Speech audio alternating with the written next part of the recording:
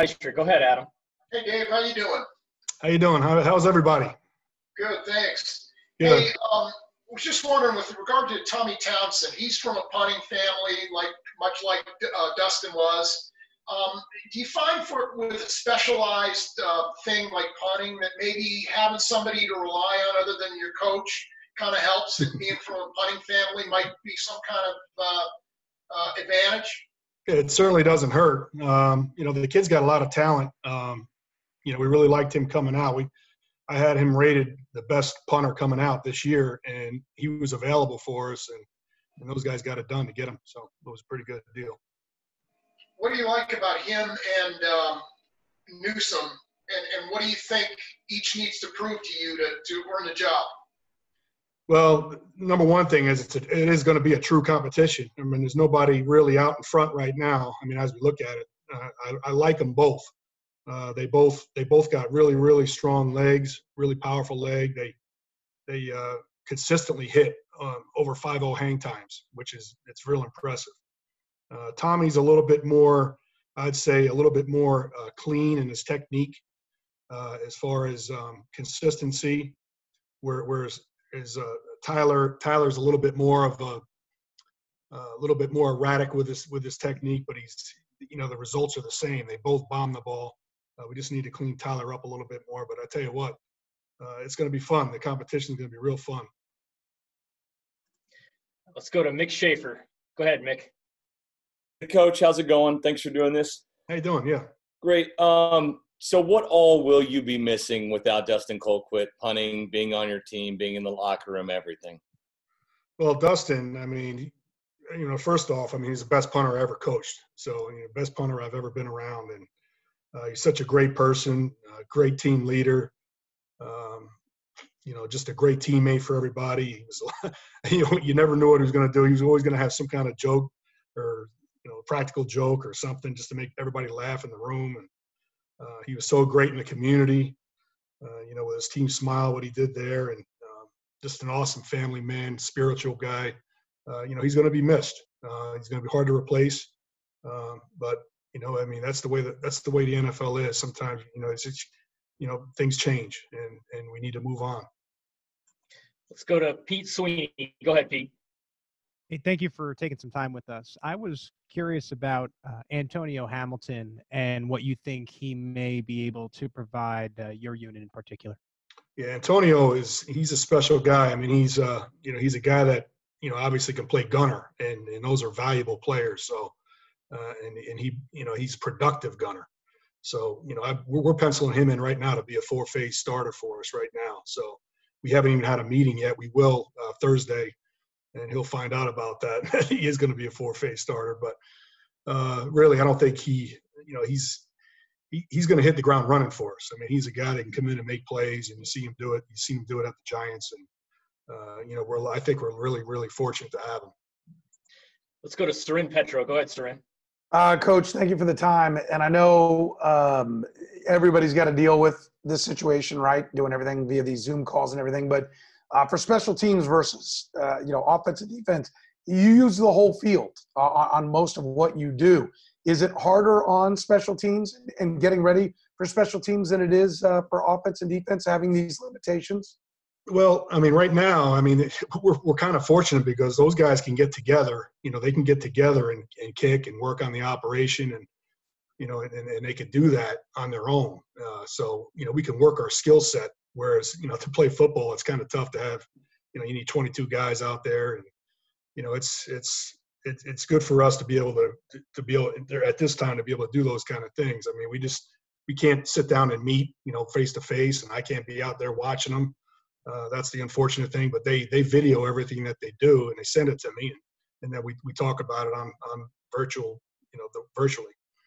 But schematically, as far as like covering kicks and doing that kind of things, is that we just back?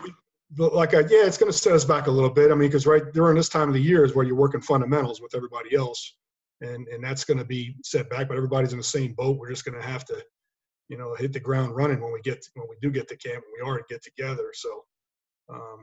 It's just we're a little bit behind right now. I mean, if you compare it to where we were last year, but everybody's in the same boat.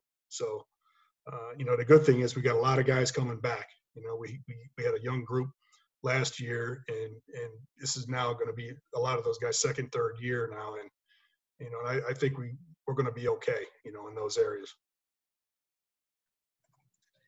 Let's go to BJ Kissel. Go ahead, BJ.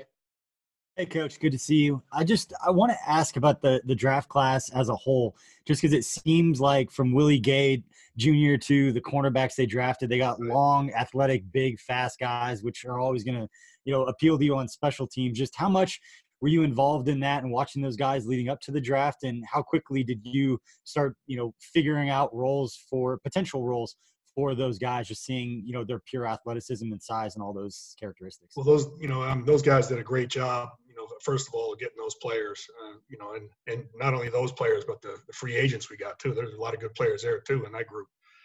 But yeah, I mean, we evaluate each one of them, you know, Clyde, Willie, Snead, Keys. We had grades on each one of those players, special teams grades. And, you know, what we do, you know, we work with each, and if we have two players that are close, we're going to take we'll take the special teams guy has a higher special teams grade than the other. And all of these guys had good special teams grades. So I'm really excited about every one of them. They all got speed. They all got good height. You know, Clyde's not the tallest guy in the world, but he's so elusive. I just picture him playing PP for us on the punt team, you know, where he can get a direct snap and take off, and he could do a lot of things in that area. But we're also going to find out if he can tackle too. I mean, he's never done it before. We've talked a couple times virtually, and he's never done it, but he's looking forward to it. They're all excited, you know, and I'm excited to have all of them. Let's go to Vahe. Go ahead, Vahe. Oh, Vahe, you got us? All right, Vahe, we're going to try to come back to you in a second here. Let's go to Nate Taylor. Go ahead, Nate. Hey, Dave. Hope you're doing well. Thanks for doing this. I know you just mentioned a little bit ago that I guess you guys may have not had a full player Zoom meeting in terms of special teams guys, but how do you anticipate those meetings going? How many players do you think you have that are going to be involved? And what are the differences knowing that you're going to work with guys from both offense and defense and try to build some level of understanding when you guys do finally get to camp? Yeah, right now I got 59 invitations out, you know, that they're all going to sign in. So those are the guys that'll be, hopefully they'll all be on there, which they will. And then we'll sit down and we'll look at a review of last year real quick, and then we'll look at the depth chart, you know, where I think everybody's going to be plugged in. Like, you know, like Willie Gay, he's going to find out that he's going to be a 4-phase starter right off the bat. We're going to pencil him in as that guy. So, you know, all the way across the board, they're going to find out where they sit, what position they're going to play. We'll hit a little bit of punt on the first day, a little bit, you know, we'll install punt again, like nobody knows what they're doing. We'll start off with that, and then we'll watch clips of our first day. We're going to watch Pringle. We're going to watch his good plays and his bad plays from the whole entire season. And when you do that, you kind of, you know, you find the pluses and minuses. It also teaches the young players what we're looking for, what is good, what is bad, what's bad effort, what's good effort. You know, what happens if you miss a tackle, you know, and sometimes you could turn it into a positive play, those type of things. Basically, you know, how we are philosophy-wise, you know, what we expect. Okay, Vahe, I think There's Vahe. Can you hear me now? Yeah. How you doing, Dave? Good. Good to see you, man. Good to see you. Hey, I'm just curious what you might be able to tell us about how you're able to bring Andy Hill in, to what degree you're able to do that right now, if he's actually arrived. And obviously you go a long way back with Andy. What's made him appealing to join you guys? Yeah, Andy and I go way back to Missouri days, you know, back in the 90s. You know, he was on the Larry Smith staff. We're all on the Larry Smith staff together. And, you know, obviously he's a experienced, you know, he's been at Missouri for 24 years as a position coach.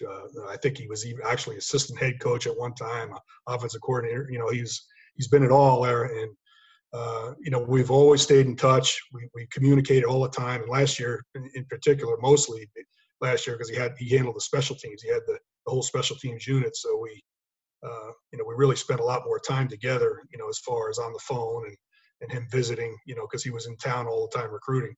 But we're really good friends, you know, and it was really, I tried to talk him out of it. I told him, I said, this job, I mean, you got to do a lot of bullshit stuff, you know? And he goes, hey, you're not going to talk me out of it. I want to do it. I want to get in the NFL. he convinced me, and then I went in and convinced Andy Reid that it would be a great hire to have him. So, we got it done, and I'm real happy to have him. All right, guys, we've got time for a few more, so we're going to go Harold, Matt, and then Herbie. Go ahead, Harold. Hey, Dave. Hope you're doing all right. I think a couple people alluded to this, maybe they did, but when it comes to a point where you have just training camp and you know how important this special teams is to make the final 53 with a lot of these guys, are you going to have to try to tailor anything differently in your decision making, or just have some kind of process in mind before you even get into what it potentially would be a training camp, however that may act, to make those final decisions on the rosters with an idea in place or anything of that nature? Yeah, that's a great question. That's going to be one of the challenges. You're not going to get near as many reps to evaluate these guys. Like usually we come into camp and I have an idea, okay, this guy can do this, he can do that. We're not going to know any of that, so we got to make faster decisions, quicker decisions. We're going to rely on the preseason games. Hopefully we have preseason games.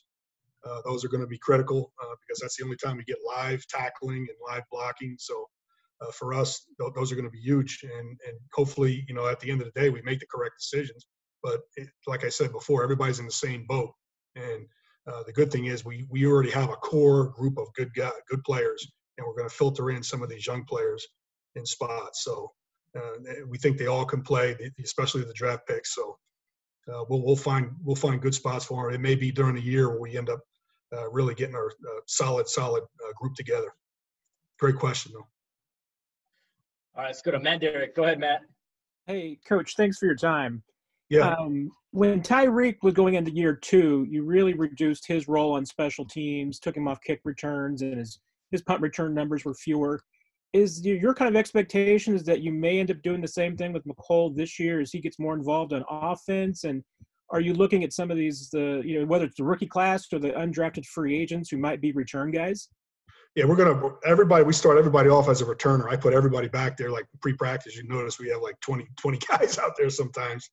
And so you never know. You find guys, diamonds in the rough, guys that haven't done it before, like Niall Davis. Never did it in college. He ended up doing it in the NFL.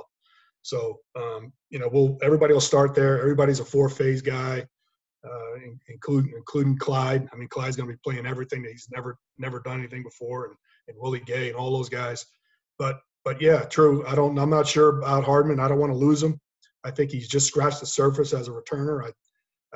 He hasn't reached his potential yet. He could be even better. I think he knows that, and hopefully we can keep him in those roles. It's important. It's important that to get the ball in guys' hands that can make plays, and he's one of them. All right, let's go to Herbie to close us out. Go ahead, Herbie. Hey, Coach, thanks for doing this. Hope you're well, man. Doing great. Hey, in addition to looking for a new punter, you're also going to be looking for a new holder this year. And you mentioned you're not out there watching the guys when they get together, but how much are you going to find yourself relying on what Harrison tells you about the holding, and even James with their input before you are finally able to get them together to evaluate? Yeah, that's good. Good question. Harrison and James have kind of took the leadership role in that whole. They know how important that part of it is.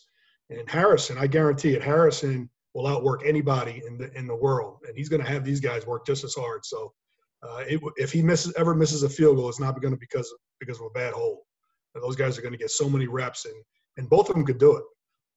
They've been working. They're up here on their own, doing their own thing, and they're getting they video stuff. So I'm getting to see it, and we're working through things right now as far as the holding stuff. And both guys that we have, Tommy and Tyler, can both hold. So and then Tommy did it last year. Started on Florida's team. So they're both experienced, and you're right. It is an important job, and those guys they'll rise to the occasion.